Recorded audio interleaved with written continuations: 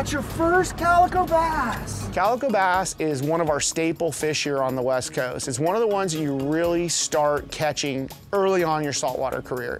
Yeah. Isn't he cool? Yeah. See the colors on him? You see he's got checkers on him, like a checkerboard? Yeah, you haven't caught a fish yet. I know, thanks for reminding me, buddy. That's really helpful. And we've got a million names for them. You know, we'll call them sport coats because of the way the coat looks on them, and it's got that sort of a plaid pattern to it. We call them checkerboards. You know, there's a million other names for them, but at the end of the day, it's the calico bass, and it's a staple in Southern California. We're gonna go get a bigger fish, and we'll catch some rockfish later to eat, okay?